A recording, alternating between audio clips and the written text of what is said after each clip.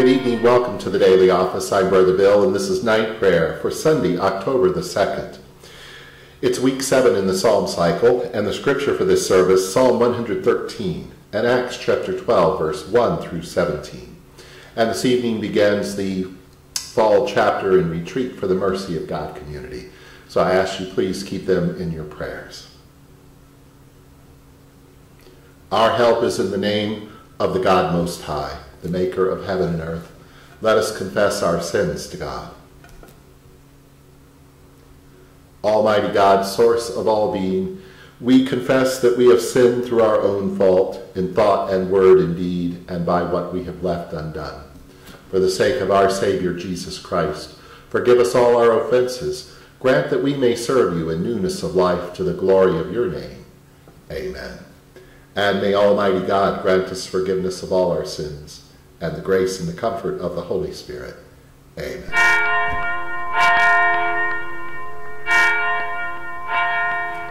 O God, come to my assistance. Make haste to help me. Glory to you, source of all being, eternal Word and Holy Spirit, as in the beginning, so now and forever. Amen. Alleluia.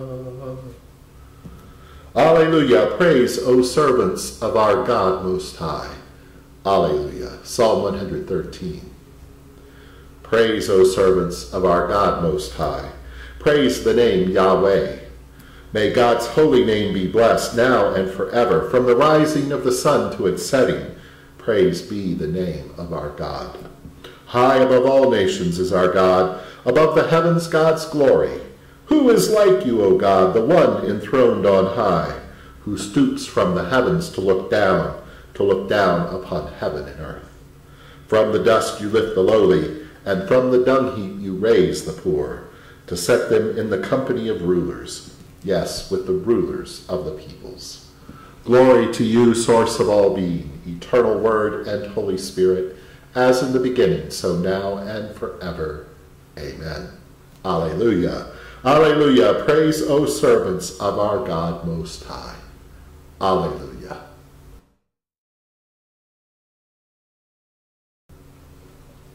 The lesson is from the Acts of the Apostles, chapter 12, beginning at verse 1. About that time King Herod laid violent hands upon some who belonged to the church. He had James, the brother of John, killed with the sword. And after he saw that it pleased the Jews, he proceeded to arrest Peter also. This was during the festival of unleavened bread. And when he had seized them, he put him into prison and handed him over to 4 squads of soldiers to guard him, intending to bring him out to the people after the Passover. While Peter was being kept in prison, the church prayed fervently to God for him, and the very night before Herod was going to bring him out, Peter, bound with 2 chains, was sleeping between 2 soldiers, while guards in front of the door were keeping watch over the prison. Suddenly an angel of the Lord appeared, and a light shone in the cell. And he tapped Peter on the side and woke him, saying, "Get up quickly." And the chains fell off his wrists. And the angel said, "Fasten your belt and put on your sandals." And he did so. And then he said to him, "Wrap your cloak around you and follow me." Peter went out and followed him. He did not realize that what was happening with the angel's help was real. He thought he was seeing a vision. After they had passed the first and second guard, they came before the iron gate leading into the city. And it opened for them of its own accord, and they went outside and walked along a lane, when suddenly the angel left him. And then Peter came to himself and said, "Now I am sure that the Lord has sent his angel and rescued me from the hands of Herod and from all the Jewish people were expecting." And as soon as he realized this, he went to the house of Mary, the mother of John, whose other name was Mark, where many had gathered and were praying. And when he knocked at the outer gate, a maid named Rhoda came to answer. And on recognizing Peter's voice, she was so overjoyed that instead of opening the gate, she ran in and announced that Peter was standing there. And they said to her, "You are out of your mind," but she insisted that it was so. They said, "It is his angel." Meanwhile, Peter continued knocking, and when they opened the gate, they saw him and were amazed. He motioned to them with his hand to be silent, and described for them how the Lord had brought him out of the prison. And he added, "Tell this to James and the believers." And then he left, and he went to another place. Here ends the lesson.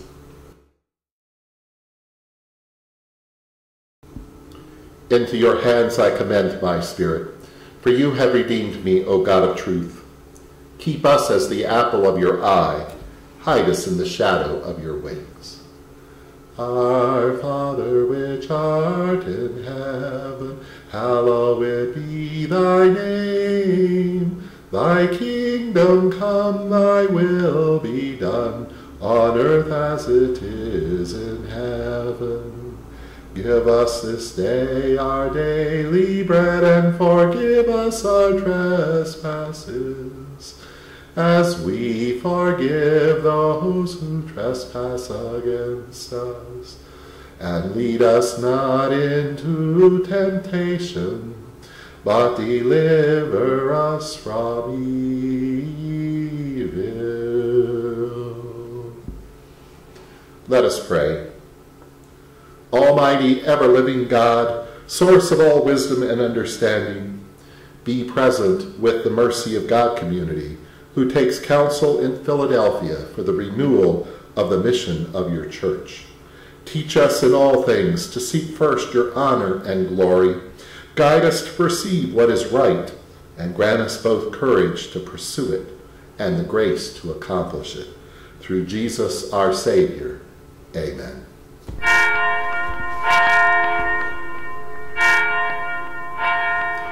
O tender God, you have seduced me, and I was seduced. And the Almighty and merciful God, source of all being, eternal Word, and Holy Spirit, bless us and keep us now and forever. Amen. Alleluia.